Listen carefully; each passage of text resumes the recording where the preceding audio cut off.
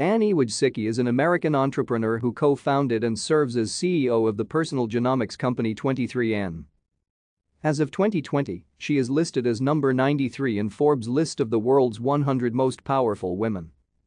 Wojcicki was born in Palo Alto, California, and has two older sisters, Susan Wojcicki, CEO of YouTube, and Janet Wojcicki, a PhD anthropologist and epidemiologist. Her parents are Esther Wojcicki, an educator of Jewish descent, and Stanley Wojcicki, a Polish-born physics professor emeritus at Stanford University. The three sisters consequentially grew up on the university's campus. Anne also learned to figure skate at a young age, which she paid for herself. When she was 2, she learned how to figure skate and later started playing ice hockey.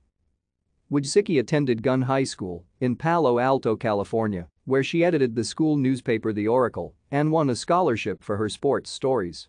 She holds a BS in biology, which she received from Yale University in 1996. During her time there, she played on the varsity women's ice hockey team. Thank you for watching. Like and subscribe if you would like to view more of our videos. Have a nice day.